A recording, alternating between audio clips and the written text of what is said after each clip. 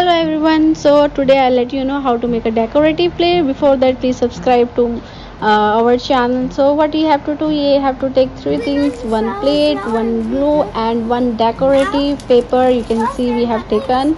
So Imani have commented few things. Put it in plate because when no decorative plate, then no happy paper.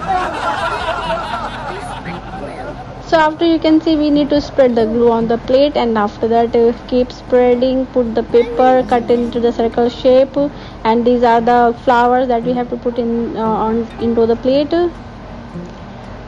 Once you have put the glue, you have to put the paper and stick round as you can see in the video, and finally your decorative plate is ready, so you can enjoy it for your puja and any of the occasion. Thank you. Bye bye.